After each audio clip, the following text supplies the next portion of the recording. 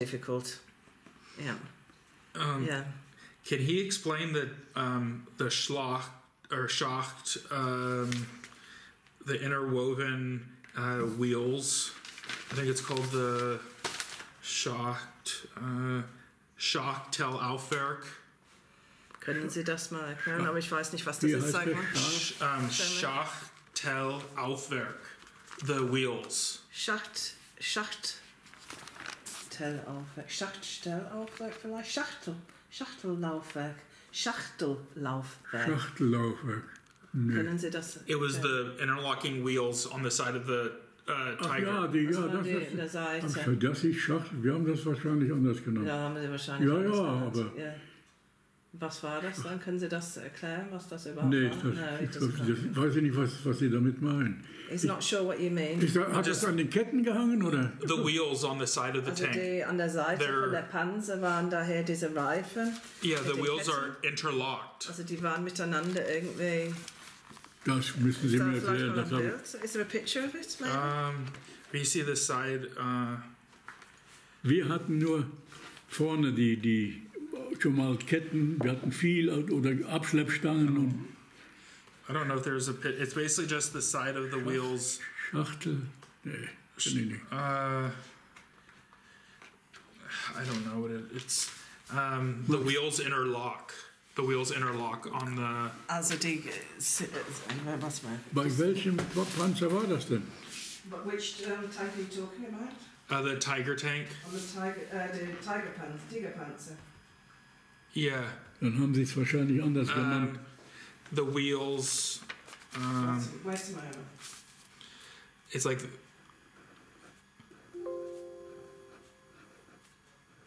Ja, da sind die Rollen. Yeah. Sicher, das nannte man Schacht. Ja, die Ketten darüber. Nicht? Yeah, the. Verriegelung, Verzahnung. Die waren ineinander verzahnt. Ja, diese Ketten hier. Ja. Und die über den aber das nannten wir anders. Yeah, I guess this is an example. Just the where it has interlocking, when the wheels have interlocking.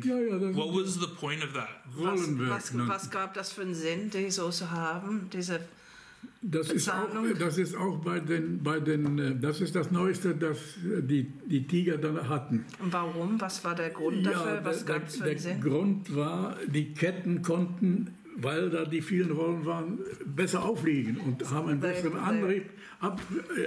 einen besseren Antrieb gehabt und auch das Sinken war nicht so. Weil die Kette. It's prevented them from sinking so quickly. Also und die Kette lief besser, ruhiger und so weiter. Sonst da waren die Französischen zum Beispiel, die hatten nur zwei vorne und hinten Räder und so eine Zwischendinger. Aber wir nannten das Rollenfahrwerk. Nannten wir das. They called it Rollenfahrwerk. Schachtel. Rather than Schachtel. Kenn ich nicht. And it helped with the weight. Hat es auch mit dem Gewicht auch gehalten dann? Also hat er einfach geholfen, dass man nicht runterging? Ja, er lag besser auf der Straße und auch im Gelände. Konnte sich auch, die Rollen gingen ja hoch und runter. Nicht? Das war das Moderne bei den Panzern. So it's a bit like, what do you call it? Spring or? Ja, wie nennt man das im Autos, was man jetzt hat, damit man nicht Stoßdämpfer, so wie Stoßdämpfer. So Art. Die Rollen haben sich besser dem Gelände angepasst, nicht? They adjusted better to the flach gehalten und nur in kleinen Hügeln, dann ging es über die Rollen und die Rollen gingen immer höher rauf und runter. And they went up and down with the different surfaces. Nannten wir das. Okay, and did he ever have to fix the tracks and the wheels? Did you ever have to fix the tracks or wheels? Mussten Sie jemals auch das da reparieren, diese Rollen und Reifen und so weiter? Reparieren? Und den Panzer, ja. Ja, sicher. Ja. Mit den Ketten meistens haben wir hier Ketten noch so Ersatzdinger gehabt, hier vorne. Und manchmal eine Abschleppstange und vor allen Dingen, was hier zwischen den Ketten waren, dann waren die erstmal ein Sicherheitsbolzen. der ging kaputt, wenn die Ketten zu sehr belastet wurden. Und den mussten wir auf der Stelle reparieren können. They had to be able to repair. Zwischen diesen Gliedern hier, da waren die Scherbolzen. A safety, I don't know what bolzen is, to be honest. Ein Sicherheitsbolzen, Schirrenbolzen nannten wir das. It was if it broke, there had to be zwischen repaired straight away. Das ist der Scherbolzen. Da sind die an einer Stelle. I'm not a mechanic. Ich bin kein Mechaniker. Bring mir mal ein bisschen Wasser. Einen Schluck. Moment. Bitte. Wo haben Sie die Aufnahmen denn her? Woher? Where have you got those from? The picture? Ja. Oh, just on the internet. This is I'm not doing internet. Ach so. The internet, and then I have. Ach, natürlich, bolts. Bolts. There was a bolt, and if that broke, it was a security bolt, and if that broke, they had to repair it instantly. Ja, sind doch auch schöne Aufnahmen, aber auch aus einem Museum. And when we're, just can you say it one more time? There was a bolt in between these chains, and if it broke, it had to be repaired instantly. Okay. Yeah, or there were bolts that needed repairing instantly. Möchten Sie auch Wasser? No, I'm okay. I'm okay. Fine. Thank you. No. Mir geht's auch gut. Ja, danke schön. Sie haben ja so viel bereitet, Sie haben bestimmt Durst. Okay. It's fine. Wenn Sie umkippen, haben Sie selber Schuld. If you fall over on the floor, it's your fault. But fixing all the tracks, it was so heavy. Did they have to, was it like 3 people had to carry these tracks to move them and things like that? War das so, dass man 3 Mann zum Beispiel gebraucht hat, um das Ganze zu transportieren und zu bewegen? Nein, oder? Also wenn wir hier ausgewechselt haben, when they changed that, dann haben wir so hohe Winden gehabt. Then they had high, die haben Tonnen geschleppt mit 3 Mann an der Kurbel und dann hochgefahren und dann die Ketten raus und Bolzen rein, Schürbolzen. Oder ein Stück Kette. Wie viele Mann wurden gebraucht, um das dann zu reparieren? Ja, okay. Wir hatten auch Winden, diese Wagenheber gab es ja noch gar nicht, alles mechanisch. So, with winches. Keine Öldruck. Konnte man das alleine machen oder brauchte man mehr? Das konnte man nicht alleine machen. Wie viele Männer brauchte man dafür? Ja, da haben wir hier so ein Ding angemacht, entweder am Rohr, so eine Kette hatten wir immer mit und haben das festgemacht und da hat mit dem Rohr hochgezogen und hat an die richtige Stelle hingebracht. Nicht? Hat sie gedreht. Okay, und wie viele Mann haben Sie dafür gebraucht? Ja, 3 Mann immer. Yeah, they needed about 3 people to do it. Die waren so schwer. So it was so heavy. Yeah, because I was thinking to carry and to move all that, it would seem like it would be really hard to repair a tank if there was problems, with just how heavy everything is. Also stellt sich vor, wie schwierig das gewesen sein müsste, so ein Tank zu reparieren. Da waren manche Finger weg. Yeah, some people lost their fingers or got stuck in. Yeah. So, ja, das war so einfach. Nicht? Ein Fehler, dann ist abgerutscht. One mistake and you slipped. And, War schlimm. Ich denke, ich mach das mal aus. Ja? Yes. Okay. Michael, ich kann jetzt nicht. Ja, alles okay? Okay. Ja. Okay, ich melde mich, ja? Okay, ja, tschüss. Panzer IV. Das ist jetzt hier haben wir, das ist ein MG, aber wir haben vieles hier angehangen. Mein Ex-Mann und das war jetzt mein Partner. So. Ich mach das jetzt aus. Ja. So. Alle suchen mich auf einmal. And so that's a Panzer IV, and did he drive that as well? Sind Sie das auch gefahren, Panzer IV? No. Nee. No. But he drove... Panzer IV, da habe ich einen Führerschein gemacht. Yes, he did his driving license, yeah. Okay, and then... der erste, den ich gefahren habe. That was the first one he drove. Yeah, the Panzer IV, and then this is the tank that, well, I guess we've already seen pictures of. And so his tank was painted both green and... das ist also tank. Yeah. Und das habe ich auch gesehen. Ja, das ist das Ding. Yeah, that's the one he saw in Bovington. Und Panzer war auch grün oder gelb oder eine Mischung von beiden. Alles Tarnfarbe. All the camouflage colours, yeah. Okay, and so did they paint it themselves or was it painted? Haben sie das selber irgendwie dann angemalt oder wurde das wurde auch von Fabriken No, it was done at factories. Aber nicht gespritzt, sondern gepinselt. It was painted. It wasn't sprayed, it was painted. Painted. And how many Tigers did he operate? Was it 2 during the war? Or? Wie viele verschiedene Panzer haben sie während des Krieges gehabt oder sind gefahren? Die P4 nannten wir sie, diese Panzer 4, P4, ja. Wie viele sind sie selber gefahren? Nur eine, nur bei der Übung. Nachher haben wir die anderen gefahren, weil die kamen da auch nicht zurecht mit. Do you mean single vehicles? Or yeah, because he said that he left certain types. No, just how many Tigers did he have during the war? Single vehicles. How many single Tiger vehicles did he have? Yeah. Wie viele Tigerpanzer sind Sie selber gefahren? Wie viele verschiedene... ich bin nur den oder hatten Sie Tiger 1, Tiger 2... Also nicht Sorte, sondern Panzer selber. Wie viele Panzer? Ja. Unterschiedliche Panzer. Also haben Sie einen Tigerpanzer gehabt oder mehrere Tigerpanzer, den Sie gefahren sind? Wir hatten in unserer Abteilung da in der Ukraine hatten wir den Tiger 1. Und es war nur eine Sorte oder ein Typ Tiger 1 haben wir. Aber mehrere davon? Ja, mehrere davon. Und wie viele von 16 Stück damals. They had 16 different ones at that time. Die Brigade, ja. Sind Sie die alle gefahren, die 16 Stück? Und nein? Da waren überall Fahrer bei. They were just mixed. Eine ganze Besatzung. Also mal mit denen, je nachdem. Nee. Oder hatte jeder seine eigene? Jeder hatte seine eigene. Everybody had their own tank. And did he have the same one throughout the war? Haben Sie den gleichen gehabt? Immer denselben, ja. Immer den, yes. Okay, and what was his first impression of the Tiger when he saw it? Was war Ihr erster Eindruck von dem Tiger, als Sie den gesehen haben? Sofort der Eindruck, das ist das Ding aus Panzer. Yeah, dass das Beste ist. Yeah. He was impressed straight away when he saw it.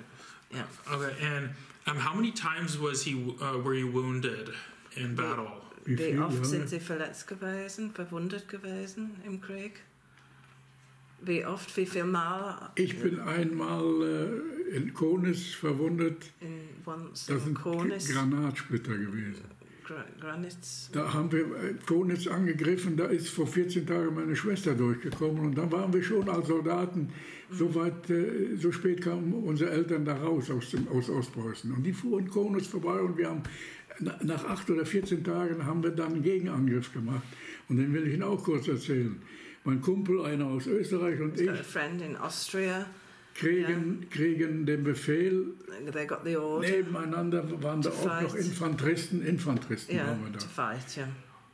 Und wir springen von Loch zu Loch. And they were jumping from hole to hole. Und mit einem Mal kommt eine Reihe von Schüssen, das heißt Abschüssen, das nannte sich Stalin-Orgel. Oh yeah, like one after the other. 36 Schuss. 36 shots, one after the other. Und die kamen auf uns hernieder. 36. Das war eine Abschussbasis. 36 Schuss kamen aus den... So, und da war die Hölle los. Und da ist mein Kumpel und ich, wir haben nichts gesehen. Ich bin von dem Druck in die Luft geflogen und habe auch Splitter gekriegt und fiel in ein Loch. What's they called these bits? Splinters? In die Beine, ja. In the legs, in the Beine, in his legs. Und dann bin ich durch die Luft geflogen und flog in ein Loch. And into a hole. Und in diesem Loch fiel ich auf etwas Weiches. And he fell on something soft. Und wissen Sie, das war ein Mensch. It was a Ein person. Soldat. Oh. Ich wusste nicht, ob es ein Russe war oder He doesn't know whether it was a Russian or not, but he was dead. Haben Sie Glück gehabt? Da fiel ich auf den Russen. Ja. Und dann wurde mir schwarz vor den Augen. And then everything went black. Als ich wieder wach war, guckte ich übers Loch. He looked out of the hole. Da sah ich einen Österreicher, vielleicht 10 Meter von mir. 10 meters away in Austria. Da war das Bein und der Arm abgerissen. He's lost his arm and his leg. Er brauchte nicht lange leiden, der war schnell tot, and he was dead quickly and he bled to death basically. Ja, und mich haben sie in der Nacht gefunden, die Sanitäter. And then they found him at night. Und dann war der Krieg aus. für mich, also insofern, dass ich da rauskam aus Russland. He was taken out of Russia als Verwundeter an der Ost- und Nordsee entlang nach Hamburg-Sasel. He was taken to Hamburg. Und da kamen wir in eine Schule und als Lazarett umfunktioniert und da kam ich auf da waren so Doppelstockbetten und da kam ich ins oberste Bett und dann haben sie gerade einen Feldwebel verwunden. Aber erst muss ich erzählen, auf der Bahn hatten wir, da waren ungefähr 1000 Verwundete in den Zug. In Rostock oder in einer Stadt, da war Pause und ich hatte den Arm in so einer Schlinge. Stucker nannten wir diesen Verband, Stucker. A sling, his arm in a sling. So, und da haben wir Halt gehabt und dann durften unsere Füße verdrehen und die anderen waren schwer. Ich dachte, Sie haben gesagt, Beine. Auch Beine. In his arms, he had it everywhere, in his arms and his legs. Yeah. Und da gehe ich raus aus dem Zug und gehe so hin und her und dann klopft mich jemand auf die Schulter, ich gucke mich um, mein Vetter, stell dir mal vor, and it was one of his relatives nach 4 Wochen, nach 4 Jahren, treffe ich den. Und er war der auch verwundet? 2 Jahre jünger wie ich. He was 2 years younger than him. In Ostpreußen oben, in Litauen hat er schon mitgekämpft und dann ist er durcheinander gekommen, ist weggelaufen oder was weiß ich. Und hat mich da getroffen. And he met him there. He was 2 years younger than he was, but he'd also been was fighting. Was da los war. Und dann haben wir uns einige Zeit unterhalten, da pfiff unser Zug. Er fuhr sein Schicksal und ich meine and he went his way and he went his way. Und ich kam wie gesagt, nach Hamburg-Sasel und da kam ich in die 2. Etage. Unter mir wurde ein Feldwebel verbunden. Als sie den Verband abnahmen, da stank wie verfault die Würmer sprangen da. And there was I'm not sure what feldwebel is. It's a rank. It's a rank. Some rank, and he'd been wounded. And when they took the top of his leg, and when they took on his leg, when they took the bandages off, it stank. Ein Arzt angesehen, sagt, ach, der macht nicht mehr lange. And the doctor said he's not going to last long. Er hat Schmerzen gehabt. Ist er dann auch gestorben? Oder? So gestorben, nächsten Tag ist er gestorben. The next day. So, und uns haben sie auskuriert und dann ging es nochmal ein bisschen nach Österreich, wo ich sage. And he was treated and then sent back to Austria, as he talked about earlier on. Okay, and how many medals? What do you have? Other medals besides for the wound badge? Okay, didn't he say that he didn't? I don't. Well, I thought he said that he had it. That was most important. Außer diese verwundete Medaille haben sie keine Anzeichen. No. Okay. Do you have the wound badge here? Haben Sie diese? Oder war das nicht lustig gemeint oder humorvoll gemeint mit diesen Anzeigen, was Sie da bekommen haben? Diese Verwundete? Ja, das ist... Das haben Sie sowas? Haben Sie das? Nee, das hat man uns abgenommen. No, it was taken off him. Wer hat das denn abgenommen? Ja, wie habe ich ja gesagt, ich war auf der Fahrt, um die Ersatzteile zu holen. Ja. When he was driving to get the supplies that they auf der Brücke on the bridge. Und dann ging es ja ab, wieder zurück. Und da haben sie dann alles abgenommen, ja, oder? Da wurde alles abgenommen. By Americans? Das waren dann da als der Bürgermeister da war. Ja. Waren das Amerikaner? Das waren nicht Amerikaner, das waren die Russen, die das dann abgenommen haben. It was the Russians that took them off him. Okay. Wir haben uns alles abgenommen. That was when they stopped him and the 15 were taken to Russian camps and they were the only ones that survived. Haben wir Glück gehabt. Went back when one was punched in the... That was when they punched the mayor and drove back to Würzburg. Da sind sie damals nach Würzburg dann zurückgefahren. Ja. Doch, Würzburg war das, glaube ich. Aber es war ja so, dass die ganze Geschichte danach im Krankenhaus, da waren noch so viele Leute, die noch gar nicht gesund waren. Nicht? There were so many people in the hospitals that weren't healthy. Die mussten wieder mit... Wohin? Ja, kämpfen wieder. Die mussten wieder kämpfen, ja. There were lots of people that were sent nach Österreich damals dann. Ach, der eine konnte noch nicht laufen und... They were sent back to Austria even though they weren't Krieg zu Ende. They weren't treated if they were still ill or had wounds and all the rest of it. Okay. Yeah. Ich habe Glück gehabt, dass ich nicht in die russische Gefangenschaft war, sonst war ich nicht hier heute. So he was lucky that he didn't end up in Russian. Yeah. As a Russian prisoner of war, otherwise he wouldn't be here now. Yeah. And I have a question. If he had a really bad cold or he was really sick, did he still have to perform his, like, let's say he was like bedridden, that sick, when they were fighting? Did he still was that an excuse, or what did they do if someone was really sick? Was war dann, wenn man selber sehr krank gewesen ist, wenn man jetzt mal an der Front war und so weiter? Musste man trotzdem seine Sachen ausüben? Also wenn man jetzt irgendwie mit Fieber da lag oder so, gab es irgendwelche Regelungen dafür oder wie ging das dann? Meinen Sie, wie ich aus dem Krankenhaus kam? Nein, also während Sie jetzt auch im Einsatz waren, falls es jetzt jemand richtig schlecht ging, keine Ahnung, Magen-Darm-Grippe oder was weiß ich, oder schlechter, musste man trotzdem auch alles machen? Ja, ich hatte zum Beispiel Zahnschmerzen, nicht? Ja. Das war so eine Sache. Trotzdem musste man irgendwie weiterkämpfen? Ja, gar nicht, da war ja nichts. No, you just had to keep on. Ich musste mal He said he had a very bad toothache and he still had to carry on. Yeah. Ich musste mal, war ich schwer erkältet. He had a really bad cold. In Litauen, nicht in wo war das da? An der Ostsee, an Balticsee. The Baltic Sea. Da war der Arzt in einer Wohnung und da saßen wir mit 8 Mann. Und da habe ich auch einen getroffen von der Tante, das habe ich auch aufgeschrieben, von der Tante, die hatte eine Tochter und deren Freund, den habe ich in Eidenburg kennengelernt und den habe ich da getroffen, der war auch krank. Stell dir mal vor. Ja, und was war dann bei Ihnen? Was haben Sie da gemacht? Erkältung. Ja, was haben da mussten Sie trotzdem weiter. Ich habe mir doch gar nichts gesagt. Okay. They just had mir in die Augen geguckt und hat mir da Tabletten, was das war. He looked at his eyes and gave him some tablets. KV der Nächste. Wissen Sie, was das ist? KV der Nächste. Kriegsverwendungsfähig, der Nächste. Raus. He just said, next one, please. So if someone had the fever and was like completely out of it, they still had to perform all of Also wenn jemand wirklich richtig Fieber hatte und eigentlich überhaupt nicht anwesend war, mussten sie trotzdem weitermachen?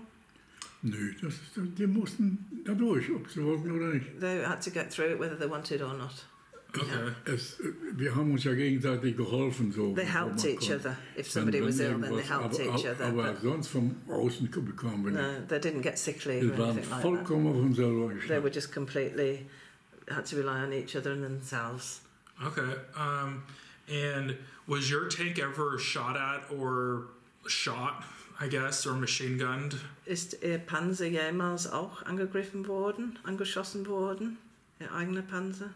Nein. Ja, auch bei diesem angeschossen, als dieser Panzer in die Luft flog, da flogen die Splitter, kann sich ja denken. Das hat geknallt und gekracht. Und so war das in jedem Kampf, nicht? Wir haben immer zu mehreren ein Panzer gehabt. Aber das hat man dann auch, aber das eigene Panzer wurde nicht angegriffen, sondern hat einfach einmal die Kette abgeschossen. Once it was the chain was shot off.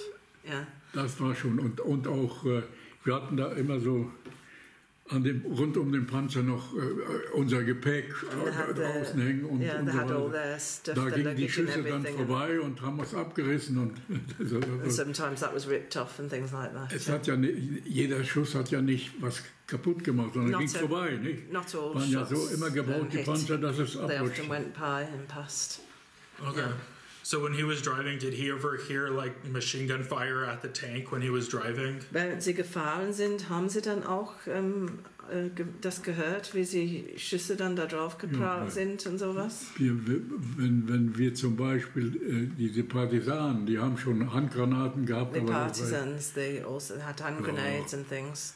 Aber so schnell, die waren wieder weg, nicht? Das war im Wald oder wo. Aber jeden Tag war was Neues. Das kann man nicht alles nachempfinden, erzählen. You can't really explain everything that happened. War Krieg, nicht?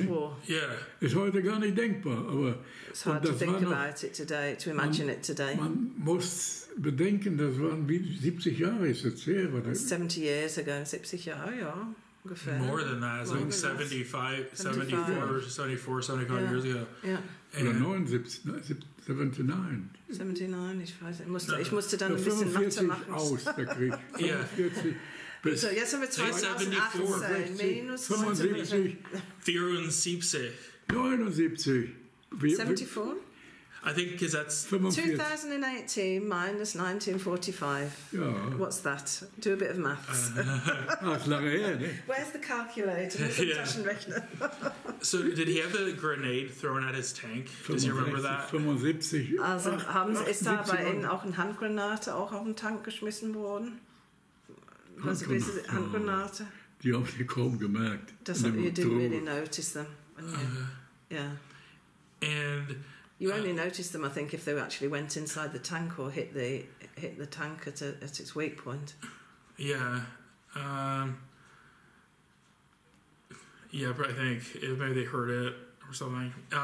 I'll just rapid fire finish. I read a book about soldiers being given Pervitin, the medication that's like a upper, and they would give it to the soldiers so they would fight longer and be awake longer. Also hat ein Buch gelesen, dass die Soldaten dann besondere Medikamente bekommen haben, dass man wache wäre, mehr aufmunternd wurde und so weiter. Uns war das nicht der Fall. No, they didn't have any of that. So did you hear Pervitin? Aber gehört habe ich schon. Haben Sie schon von Pervitin gehört? Dass irgendwie diese Medikamente heißt Pervitin oder sowas? Ich habe keine Medikamente bekommen. Aber kennen Sie den Namen Pervitin? Pervitin oder sowas? Pervitin, no, ja. Pervitin. Maybe, but because I saw even things that they would. Das hat man gehört, ja. Yes, he heard about it. Yeah, okay, he didn't try it, or they didn't give it to him. Pervitin, ja, jetzt. Pervitin, ja. Und das hat man wachgehalten, oder? Ja. Wir haben mit allem Möglichen versucht, den Krieg zu verlängern, obwohl they tried to, with all possible means to prolong the war. Yeah. And so he didn't try it, no, he didn't. Okay. Allem drum und dran.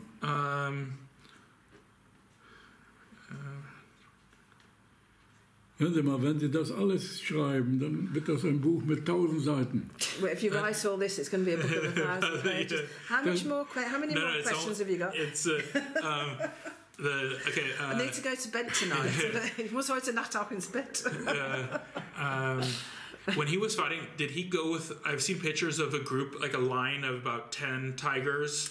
Also er hat ein Bild gesehen, wo man auf so einer Reihe von circa 10 Tigerpanzer gestanden hat. Did they fight as a group? Sind sie aus der Gruppe? Ja, aber wo? Wann? Where did you see that? I don't know. It was a picture that I don't know. It was just like a group of like 7 in a row, also driving gesehen, together. Wo 7 zum Beispiel in eine Reihe zusammengefahren sind. In the battle? Or? I don't know if it was in the battle, but it was in. I think they were just moving somewhere. Die sind irgendwie gefahren und dann waren irgendwie eine Reihe von 7 Panzer, die gemeinsam dann gefahren sind. Das müssen Sie mir erklären. He doesn't know where is it. Okay, I don't know. I just saw the black and white picture of the. Ich weiß nicht. Er hat einfach ein Bild gesehen, wo 7 Panzer in der Reihe. Nee, das habe ich nicht gesehen. So when he was in battle with his tank, was there other tigers scattered around, like, or was it just one tiger and then there was some regular tanks? Soll das jetzt gewesen sein oder im Krieg? Nein, im Krieg. Im Krieg, da hat er irgendwie so ein Bild. Also er meinte, wenn sie jetzt mal im Kampf gewesen sind, war dann ein Tigerpanzer und dann alle anderen möglichen Panzer drumherum, oder waren da mehrere Tigerpanzer? Oder? Das waren einmal nur Tiger und einmal diese Tiger. Die hatten ja alle andere, nicht vollständig andere Ersatzteile und so weiter. Das musste zusammengefasst werden. Also Tiger 1 extra wie Tiger 2. Also es war alles gemischt? Ja, wenn sie gemischt hätten, dann haben sie ja nicht so viel Klamotten. Auch also musste nur die Tiger 1 zusammenfahren? Ja, die waren hauptsächlich alle. Und wenn mal Not an Mann oder abgeschossen werden, dann haben die zum Beispiel vielleicht zusammen gekämpft, aber immer gesondert aus einer Einheit. They needed to be together because they also need the parts. This got broken or this got broken and needed to be replaced, and so they drove together. Das musste ja mit Funkverbindung stimmen und so weiter. Das ging ja so einfach. Radio with in connection with each other. So there was always a group of tigers together? Yeah. Ja, zusammen und dann andere auch. Yeah. Okay, and then, so how many tigers were in his group? Wie viele Panzer waren bei Ihnen in der Gruppe? Wir waren in der Brigade 16. 16. Oh yeah, 16. I mentioned said that. Yeah. And do you remember the name of your the commander of your tank? Wissen Sie, wie Ihr Kommandant noch hieß von den Panzerregierung? Wir hatten einen Unteroffizier und einmal einen Feldwebel. Aber wie sie heißen, hat aber hier mit Tiger nichts zu tun, aber mit der Ausbildung. Den Ausbildungshauptmann, den habe ich mal nach dem Krieg besuchen wollen. Irgendwo war das an der See. Haben wir noch nicht gefunden. Haben Sie nicht gefunden. Wie hieß der? Wissen Sie, wie er hieß? Ja, den habe ich aufgeschrieben, aber den habe ich jetzt nicht behalten. Ich habe den Namen so lange und wollte dahin und bin auch hingegangen, aber nicht gefunden. Auch der Name war da, ich habe auch gefragt und war aber nicht. Wahrscheinlich. I can't remember the names of them. Okay. Did your tank ever get stuck in the Rasputitsa, the mud? It was like the Russian thick mud. Rasputitsa. He did say that though, didn't he already? Ist der Panzer jemals in dieser Schlamm stecken geblieben, hängen geblieben? Ja. Rasputito oder sowas hieß das. Wussten das genannt? Meinte er, ich weiß es nicht. Rasputita? Rasputitsa? Rasputitsa? Nee, können wir nicht. Wir sind hängen geblieben, auch nachher, wie gesagt, da waren auch eine Zeit, habe ich auch erzählt, so ein, wie nennt man das, Kampf, nicht diese, vorne 2 Räder und two wheels at the front. Wie hießen die noch? I was trying to think of the name of them. Do you know the name of them? 2 wheels at the front, was it the chains at the back? 2 Mannschaftswagen, also 2 Räder vorne, richtig gelenkt und hinten Ketten. There were chains at the back and 2 wheels at the front. It was the half-track? Half-track? Halbkettenfahrzeuge. Ja. Das habe ich gesehen. And da habe ich mich festgefahren und da That's what he got stuck in the mud with. Und da hat unser großer wissen Sie, was gemacht haben? Da waren 3 oder 4 von der Sorte und ich auch war dabei. Den mussten wir stehen lassen, unsere Klamotten gepackt und abgehauen. Und das war da, wo Sie vom Gesetz gezogen worden sind, weil Sie das zurückgelassen haben? Oder alles vom Gericht? Liegen. Das war das da, wo Sie angeklagt worden sind? Genau. Oh, yeah, okay. It was this half, whatever they call it. The half track. And that was when he left behind because it got stuck in the mud. Halbkettenfahrzeuge. Is it like something like this? Das haben wir im stehen lassen müssen. Yeah, they had to leave that and they had to lift. That was when he had to justify himself. Das ist wieder ein Motorrad. Das ist vorne nur ein Rad. That was when he had to justify himself. When he got in trouble with the military police. Okay. And damit fuhren die Gradmelder und die Offiziere fuhren damit. The officers used to drive with those tanks. Okay. And so you saw these in the battle, driving next to the tanks and everything? Also die fuhren dann auch im Kampf neben den Panzern und so weiter? Ja, als Melder, sage ich ja, als Melder von...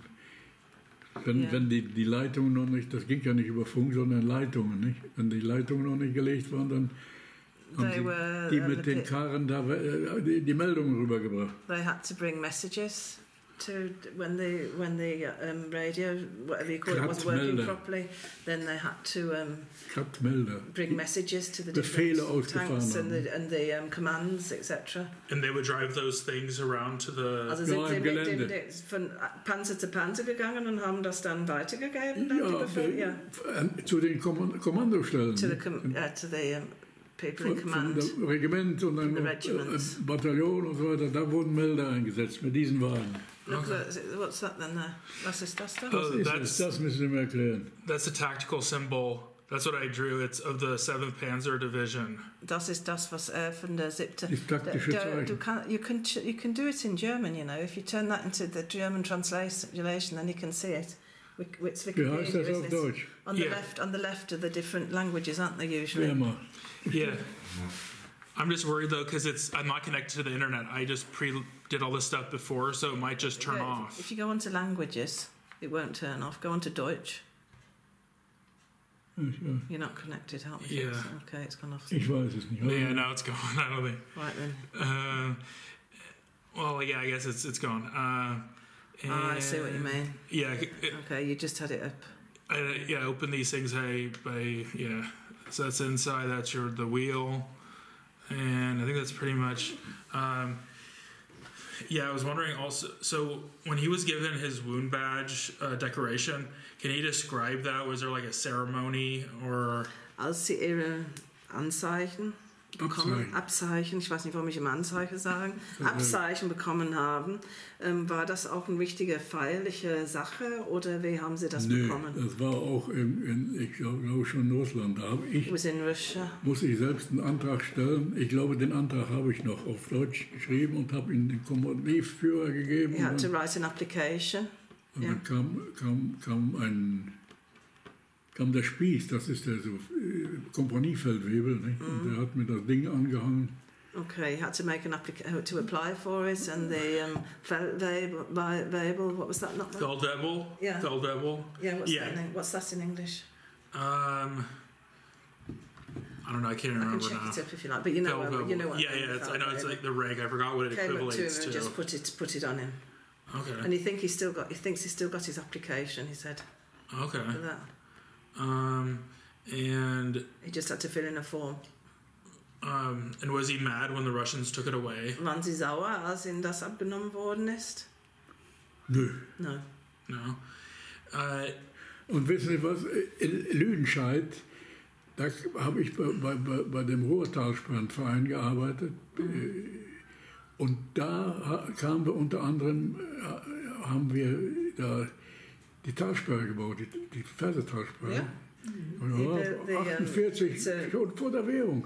Reservoirs in Lüdenscheid, we have reservoirs and he was working on building them. Und da war ich 40 Jahre dabei und unter anderem die Möhner Talsperre kennen Sie doch und die 10 Jahre he was involved in the building of different reservoirs around große Biggetalsperre.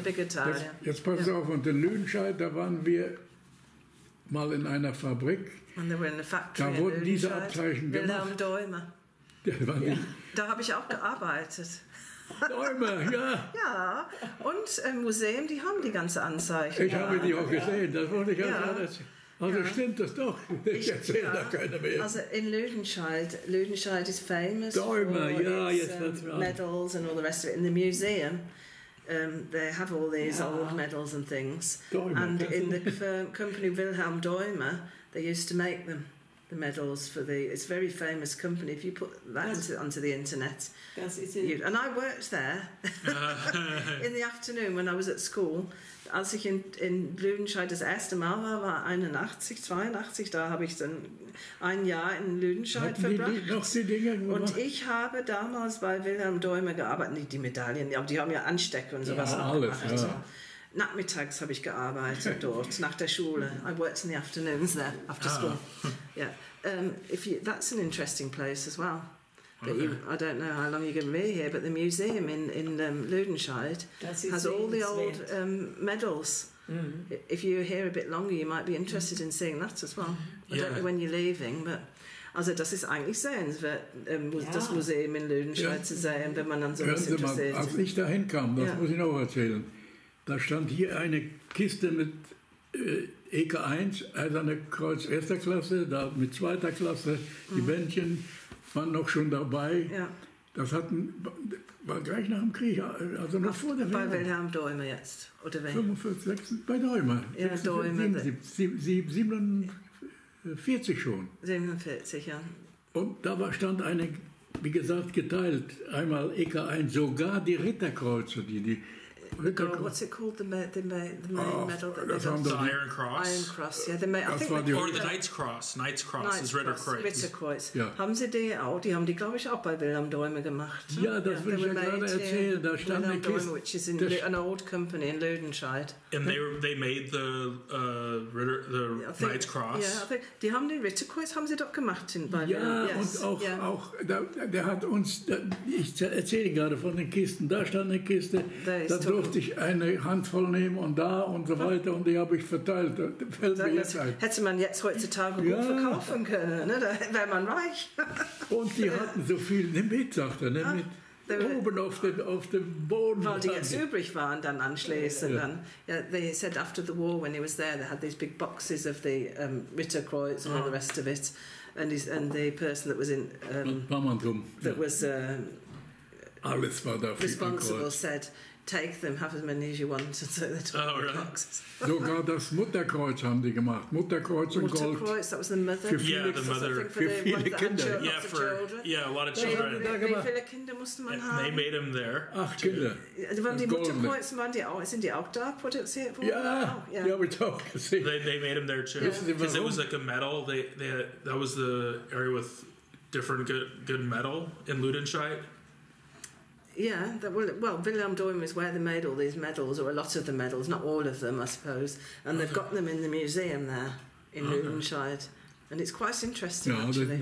Yeah, I would like to go. I don't think because I have to be up at like 5 in the morning tomorrow to leave to Austria. So I want to be on a train like all day tomorrow. It's going to be bad. Right? Muss morgens um 5 früh aufstehen, nach Österreich zu fahren. Also schafft das nicht mehr mit Ludenscheid. I would, yeah, it is. If you thought about it, because you had time, didn't you? You could have gone to Ludenscheid and looked at the... Aber yeah. Wenn Sie mal eine neugierige Frage. Warum nach Österreich so schnell? Why are you going to Austria? Haben Sie da auch jemanden, der Have you also got somebody that you want to talk to there? Yeah. Yeah. Oh. Yeah. It's an event that I've been in Europe for 5 months. Also seit 5 Monaten jetzt hier in Europa. Oh. And I've visited many veterans. Und hat auch viele Veteranen auch besucht. And this is the one part of the trip that bothered me is going to Austria because I'm going to a World War II veteran gathering. Also geht zu einer Zweiten Weltkrieg Versammlung. Veteranenversammlung. Jetzt was anderes. Machen Sie auch Filme so? Weil ich hier Are you making films? Or? Not of that, no. Nein, nicht davon. Also Sie begleiten aber so, was Sie aufschreiben, mit Bildern verbinden Sie auch, oder nicht? Nehmen dabei. Es gibt ja so bildliche Anschauungen, was Sie gerade aufgeschrieben haben. Was möchten Sie genau? What exactly do you want to do? You want to write a book, don't you? Yeah, it's a World War II book. But ich möchte ein Buch schreiben. But I also collect everyone's thing on tape. Ja. Aber sammelt das alles, nimmt das alles auf. And I guess for this will help me, and I would like just to have it. Es hilft ihm dann einfach hinterher. Sie können das bildlich erklären dann auch besser, oder wie? Nee. Also vielleicht ist das so, dass die Information einfach dann, weil wenn man spricht und wenn man immer schnell aufschreibt, ist es einfacher vielleicht, wenn man das auf Film hat, das kann man dann besser nachsehen, sage ich jetzt mal. It's easy if you afterwards, maybe if you're not quite sure, you can't remember and you look at it again. Because there's so much stuff we talked about, I can't remember everything. Weil man über so vieles geredet hat jetzt, dass man sich auch nicht immer an alles erinnern kann. Yeah. And I was wondering, actually, is there any way, can I put this on the internet, the video, or is that okay? Das wollte ich gerade sagen. Or does he want me just to keep it for private? Also, das wollte ich gerade sagen. Ja, genau. Fragt, ob bei Teile oder wie auch immer da ist es drin, wo ich gezeigt habe. Darf ich mal zeigen? Entschuldigung, das hat man... Ist nicht kaputt, oder? Nein, ist gut. So hat man die Filme alle für dieses Museum, auch für die Frau Netzek, für die französische Korrespondentin, die da den Film aufgenommen haben. Das ist ja in 3 Ländern oder 4 Ländern wird er gespielt von diesem. It's going to be played in 4 different countries, the video. Deutschland, Polen, Germany and Poland, England und Frankreich sowieso. France. Und glaube ich in Kanada noch. In Kanada, probably. Also fragte, ob Ihnen das recht wäre, wenn er Teile oder wie auch immer davon ins Internet stellen würde. Wenn das nicht irgendwie verändert wird und so weiter. As long as you don't change things. Oh, okay, yeah, I'll just put the whole thing into the... Kann ich denn mal was selber zum Lesen kriegen oder wie? Wenn das im Internet ist, dann können Sie das... Ach, im Internet stellen? Ja. For like YouTube. Warum stellen Sie es im Internet? Also für YouTube zum Beispiel. I'm not sure if there's that. Aber das Why would you want to put the whole thing on the internet? Because I like to put all of the veteran stories of everything they say on the, so it becomes public for basically forever. Also würde das gerne einstellen von allen Veteranen, damit das für immer öffentlich ist. Ja, und dann sowas mache ich auch. Meine Dinger laufen da auch, so bei YouTube und überall. He does that too. His things are also on YouTube. Hätten Sie dann was dagegen, wenn das machen würde? Nein, habe ich überhaupt nichts gegen. Wie gesagt, so I can put this on YouTube? Also darf das, was jetzt aufgenommen hat, einstellen? Cool. Okay. Das meine ich bildlich begleiten. Das bin ich und das erzähle ich hier. That's him and that's what he's talked about. Yeah. Und das ist... I think it's a good picture. I like this picture of you. Das ist ein schönes Bild von Ihnen. Sehr 17. He's 17 years old. Aber das müssen Sie mal, haben Sie das gelesen hier, was da steht? Über 5 Million Views in 3 days, ja. 500.000 haben da drauf geklickt innerhalb 3 Tagen. Ja, aber was Sache ist, was ich vom Tiger halte, oder hier steht das, aber lesen wir durch. Da fängt das schon an. Yeah, it said read it. Okay. Read what's written. This tiger is a weapon of war. Yeah. Oh. And there, both. Das ist, glaube ich, eins. Das ist wie habe ich mich ausgedrückt, Killermaschine. Oder? Killing machine, ja. So, das nenne ich Bildbegleitung für einen niedergeschriebenen Artikel oder was auch immer.